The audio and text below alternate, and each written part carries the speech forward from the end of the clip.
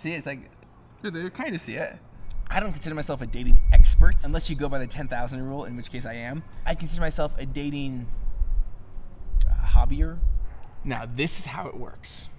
It's all a game. 3-point rule. A text, a voice message, a call is 1 point. A Facebook message or a Facebook post is half a point.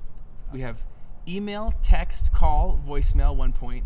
Half points, Facebook messages, Facebook posts, or an @tweet. There's kind of like little things, little communications. 2 points. Again, if you call and leave a voicemail, that's 2 points. Or if you just stop by their apartment, you just go over to their apartment and you knock on the door, 2 points. If you drop off something at their apartment, you go like to the store and specifically get something for them, you drop it off them, that's 3 points. Now, this is how it works. Here's the dating game, is that you have 3 points and she has 3 points. If I do something to the girl, I call her and don't leave a message, that's 1 point, okay?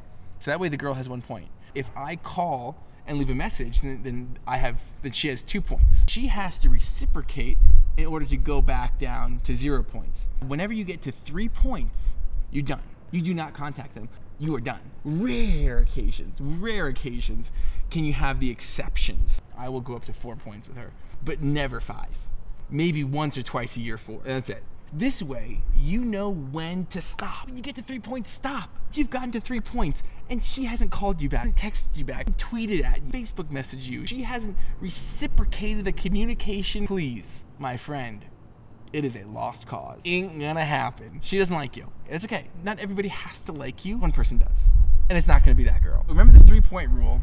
Keep it to 3 points. When you reach the 3 points, drop it, move on. Your way has a better chance elsewhere. Oh, shoosh.